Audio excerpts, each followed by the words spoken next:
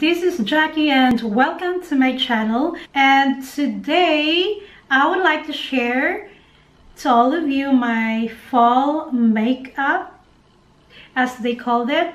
So I hope that you will like this video, and don't forget to subscribe and click the bell button to notify you for my next video. Okay guys, so without further ado, let's start it! Okay, so let's put a primer.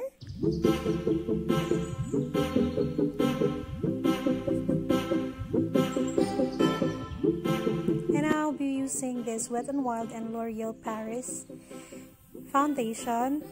Minix up ko lang po siya kasi yung isa is mas lighter siya and the other one is my skin tone color, so it's very nice when you are going to mix it. So I'm using my beauty blender and I'm using my fast base concealer para matanggal yung mga blemishes ko, and also my dark circles and sa nose bridge. Again, I am using my beauty blender to distribute it fairly. And this banana powder, ayan po, nilalagay ko lang siya sa aking under eye using this flat brush, and isiset ko lang ang aking face using this brush. And my NYX contour palette, ayan, gagamitin natin to contour our nose para magkaroon tayo ng konting pointy nose. And contour naman tayo dito sa ating cheek, forehead, and jawline.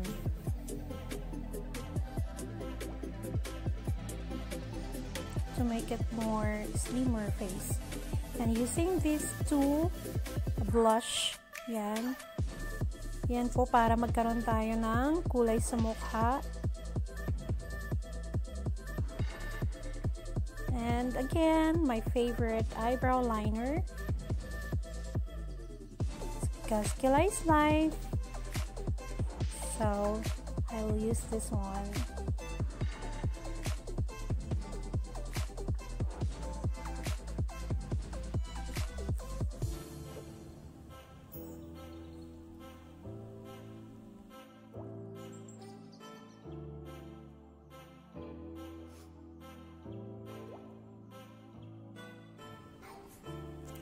And I'll use some concealer to clean my eyebrow.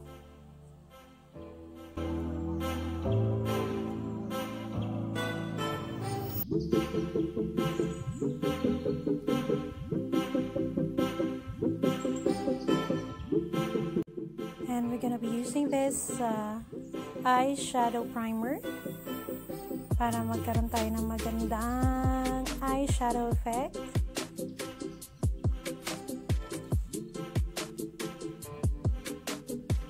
And itong yellow, unahin ko, ilalagay ko lang siya sa pinaka inner corner of my eye and distribute ko siya konting-konti lang sa my center. So yan lang yung pinakauna kong ginawa, guys.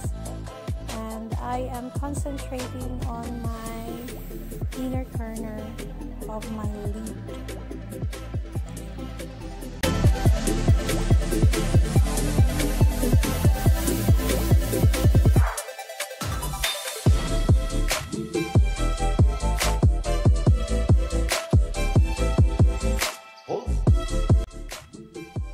And using this brown, yan ang nalagay ko sa pinaka-middle, and spread ko na lang siya to my outer corner of my lid.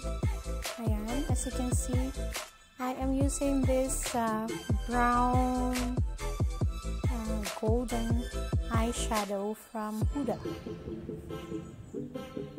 And this maroon red, ilalagay ko lang siya sa pinaka-gilid, dun sa may wing ng aking lid. Ayan. So, I distribute it with the brush, blending brush pa rin. And then, eto na guys, nilagyan ko na siya ng concealer para hindi siya masyadong makalat. And then, clean brush to clean up. And eyeliner. Using this black liner, lalagyan ko lang siya konti dito sa wing natin, and then gagamitan natin siya ng pointy brush and a little bit of gray tone na eyeshadow para mas deep siya tingnan. Using a clean brush, again, binabrush and biniblend ko siya ulit. And I'm using this brown for my waterline. Ayan, to open up my eyes. Yes.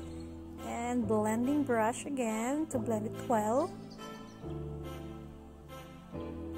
And naglagay ako ng konting yellow sa aking inner corner and sa waterline, as you can see.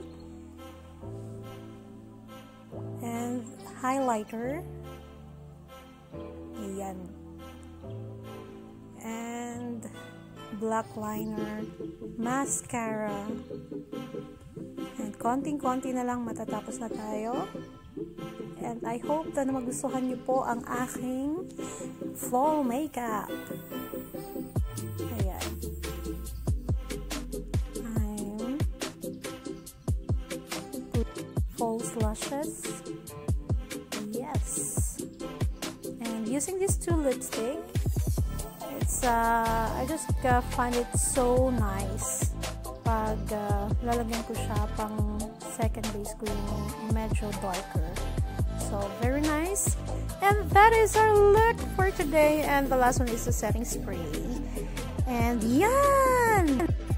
And yan ang nagawa natin look for today. And hope that you like it, mga amiga. Yan guys, ito yung tinatawag nilang fall makeup. So, it's very nice. And yes, try nyo guys and let me know from the comment below if you like it. Or you can comment dun sa Facebook ko, Jackie Sassy Elise. That's my account. And of course, you can try this look. It's very nice. I think this is so elegant. You can use it sa mga lakad yung mga events. And yeah, I think it's wearable. Yes, I think, and I think this is wearable. Okay, so thank you so much for watching, and please subscribe. Bye. God bless.